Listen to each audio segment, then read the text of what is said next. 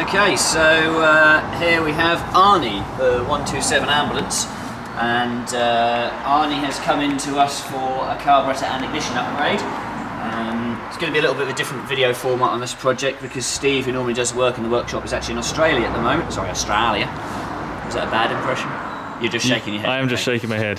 He's in Australia at the moment, so Holly's going to be carrying out this work. Obviously he's more than capable because he builds our engines, but he doesn't like appearing on the camera, so we'll just jump in with the camera every now and again and show the different stages as it goes along. We're going to tackle this as two different jobs. We're going to do the carburetor section first, and then we'll do the ignition upgrade afterwards.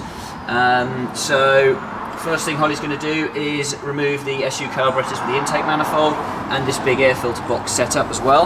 They're all going to be boxed up because the customer's going to keep them, I think possibly for sort of history of the vehicle, etc.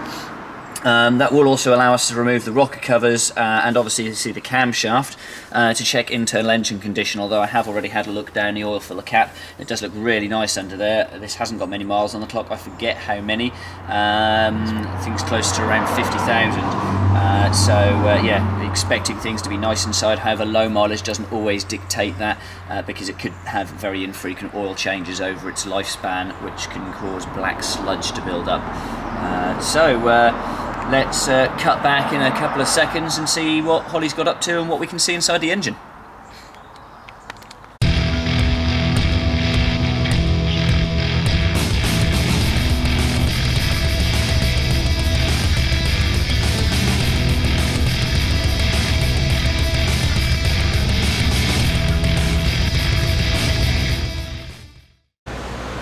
We just had a look on the odometer, and we're kind of assuming actually it is the correct mileage, 51,000 miles on there. As you look inside, this engine was built in '88 according to the date stamp on the rockers, and an '88 engine, so 31 years old, looking this good inside is remarkable. It does show its low mileage and probably has been serviced, you know, at regular intervals, as opposed to other low mileage engines that don't get that.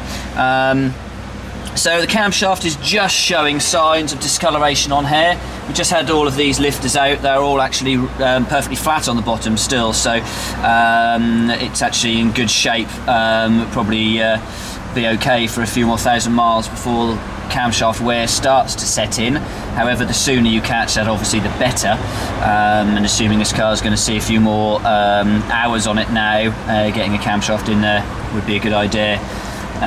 Probably the next 10,000 miles or so, I guess, but we discussed this with the customer. The customer doesn't have the budget for that at the moment, and we're perfectly happy to put this back together with this carburetor on, because there's nothing in here that's of detrimental value to putting it back together in reliability or anything. So Holly's already drilled out the hole on the rear of the timing cover for the water pump. I don't know if Steve's going to be able to see it, but it's down here. So with the Weber conversion, we now use both of these. One of them was blanked off, so both of these are now used, which we'll show you once that carburetor sat on top of here. Airbox is off, which obviously opens up a lot more space. This car's got lots of extra wiring in for its various jobs it's done over the years, which the customer is going to remove gradually when he gets the car back. Our task here is carburetor and ignition, although it's easy to get tempted to get involved with other things, but Holly's storming along, and next bit I reckon will be carburetor beginning to go back on. So Holly's got the intake manifold, thermostat housing and carburetor bolted on. Throttle cables on the bracket as well, because the fourth bolt of the carburetor is that bolts it down to the inlet manifold is a stud that comes with the throttle cable. So you can see here the S-pipe bend that goes from the thermostat bypass onto that second inlet to the water pump on the back of the timing cover. So that's why that gets drilled out for the correct thermostatic bypass, so that you don't get any weird temperature spikes or anything when the engine's warming up if the heater matrix is blocked off due to it being warm. We've left this port open, ready for the vacuum advance on the distributor, which we'll obviously be checking out along with the mechanical. Steve, behind the camera, has already jetted this accordingly, haven't you? I have. Hopefully you jetted it for a 3.5. I think so. and also done all the float bar heights, correct, and droop and everything. So that's pre-set. All we've got to do on that is the base mixtures on these 2 mixture screws when we get the car up and running. We also install a fuel banjo on this carburettor when we supply it as a kit, so that we can properly angle the fuel pipe to it under the air cleaner, because the standard one that just comes straight out actually fouls the air cleaner. So we'll let Holly get back in this area, because he runs a mile every time we get the camera out, and he'll now start connecting up all of the extras. Obviously the rocker covers have got to go back on with fresh gaskets, throttle cable, choke cable, fuel line, breather pipes, which we'll show as well, which go into the base of the air cleaner. That'll probably be the carburation side of things done. I reckon so. Yeah. Holly's finished off installing the carburetor kit then. Just cover a couple of little bits. So both breathers from the rocker covers, which you'll notice he's painted and sanded the ribbing back, so looking lovely. Both breather pipes go back to a T-piece and go into the base of the air cleaner with the little port that's supplied with the air cleaner. The Pcv valve, or the one-way vacuum check valve for the brake servo, is taken from the original manifold and fitted in, and the original temperature sensor is also fitted in. That's quite important so the gauges still read correctly. So with that done, choke cable, throttle cable's in, fuel pipe is in, and there's an inline fuel filter in it. We can turn the key. We've not set anything up yet. We've just got both mixture screws 1.5 turns out. There's no point doing any settings yet until we've got the ignition system fitted, because spark quality and ignition timing will affect the emissions vastly. So the next thing now is getting Holly to fit all that kit and wire it up.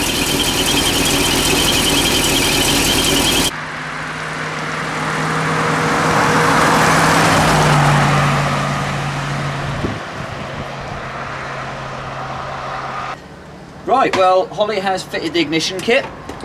He's also done a full tune-up, so ignition timing is set, emissions are set on the carburetor as well.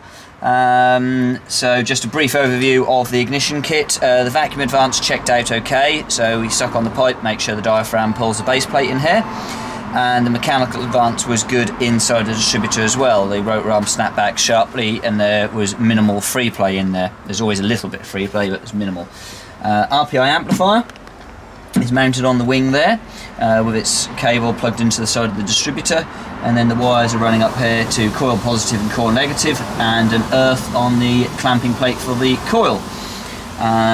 Magnecor plug leads are obviously installed, and we've done a compression test while the plugs were out. Everything was perfect on compressions, and we fitted non-resistive spark plugs. So that leaves road test. It's about to rain, so we can abandon you on the side of the road. Nope. Did you bring a jacket? Nope. You're going to get wet then, aren't you? Nope.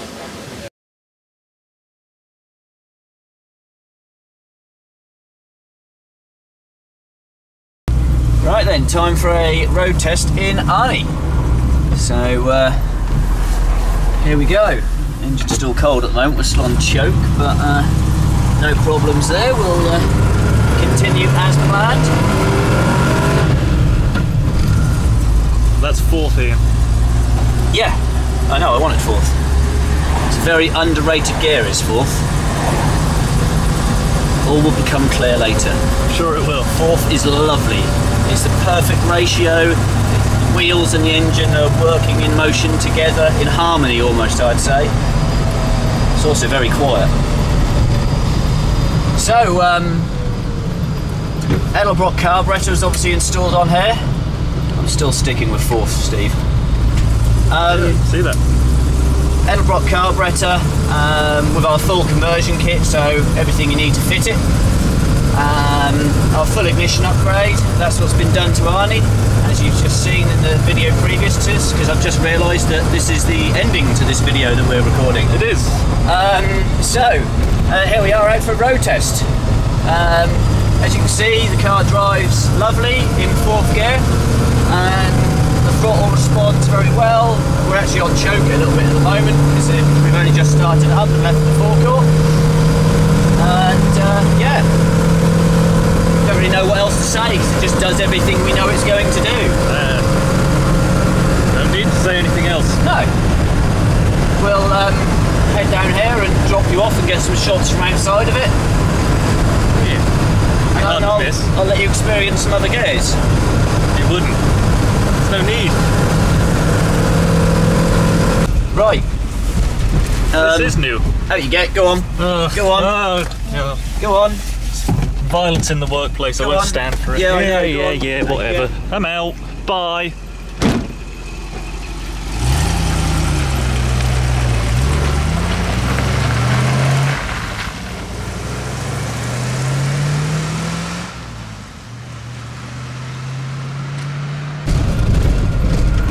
I think we'll choose a different road.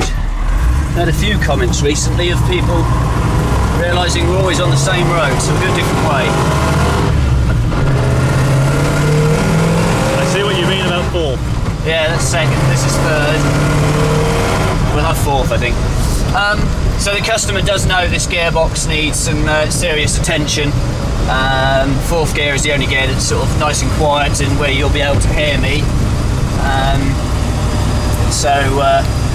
All joking aside, the gearbox actually selects gears absolutely fine and everything.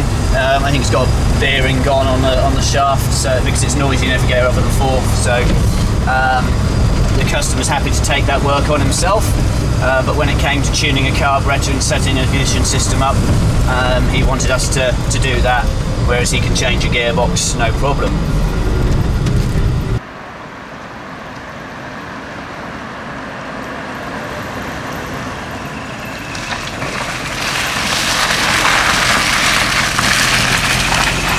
You're going to want to get back to the workshop rather than walking. Oh, thanks. You're kind. I try.